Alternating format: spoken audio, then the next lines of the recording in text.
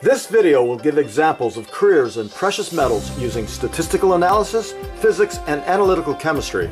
There are over 200 analytical techniques used to determine precious metal concentrations in materials. The accuracy and precision of each method differs significantly, as does the time and cost involved to perform them.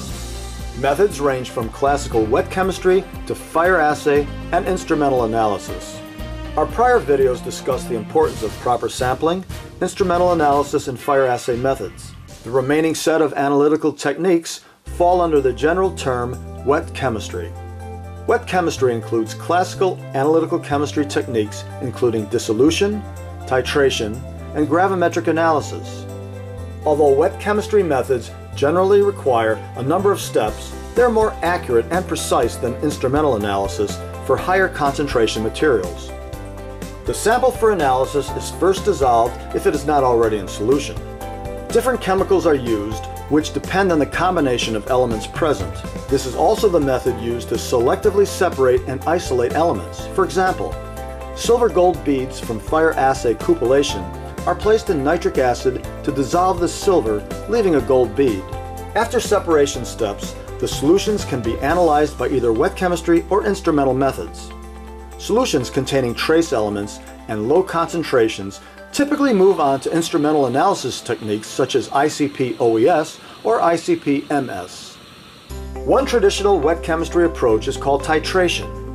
Titrations involve the addition of liquid reactants in solution to the analyte containing chemical indicating reagents until there is a color change which indicates that the reaction is complete. The amount of reactant needed is used to calculate the amount of precious metal in solution. Gravimetric analysis with precipitation is the most widely used wet chemistry method for precious metals. As with refining, precipitation is a key step to selectively separate elements using various chemicals. An example of this is the addition of chloride containing solution, such as hydrochloric acid, to a dilute nitric acid solution of silver. The highly insoluble silver chloride readily precipitates from the solution. The precipitated material is then removed by filtration, washed, dried, and weighed to determine the mass. Gravimetric is an adjective which means of or relating to the measurement of weight. Gravimetric analysis is therefore the term used in these processes, as the mass of the precipitant is compared to the mass of the sample to determine the percentage of metal present.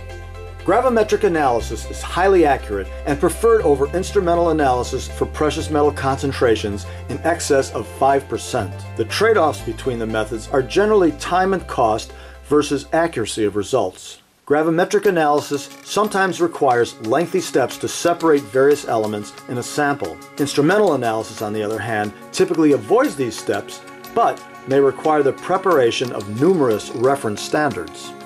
There are numerous chemicals used to precipitate precious metals to compounds or directly to their metallic form. Silver uses chlorides and bromides to precipitate silver chloride and silver bromide. Gold can be precipitated from solution using sulfur dioxide gas as a reductant to produce metallic gold. Other reductants used for gold precipitation include hydrazine hydrochloride and oxalic acid.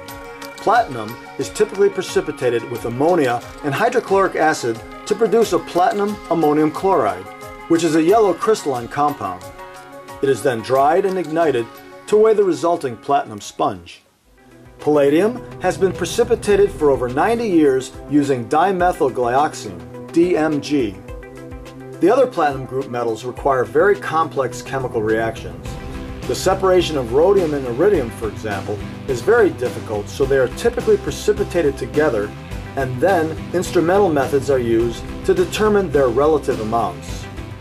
The precious metal analysis process is like a small-scale precious metal refining operation, as numerous steps and combinations of techniques are used. The objective of refining is to separate and economically recover precious metals, whereas analysis is performed to separate and precisely identify them. The continuing advancement of these many scientific processes support the important world of precious metals, technology, and business. The International Precious Metals Institute promotes the education and advancement of precious metals technology and business. IPMI is an international association of companies committed to providing technical resources and educational materials, including a series of videos presenting examples of precious metal applications and a variety of interesting and rewarding career opportunities.